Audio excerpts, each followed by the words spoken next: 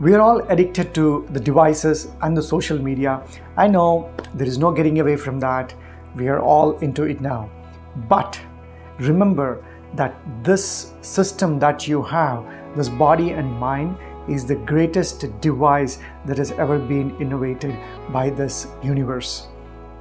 If we are giving time for the device to charge every single night so that we can use it for our day-to-day needs, imagine the time and rest and relaxation and recharging that you need to do for this precious resource, your body and mind.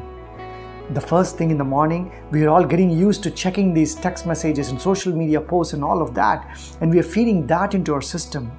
Imagine if we are able to feed thoughts of love, hope, confidence, care, compassion, empathy, all of these that can make this device even more powerful so that you can go and accomplish greatest things in your life.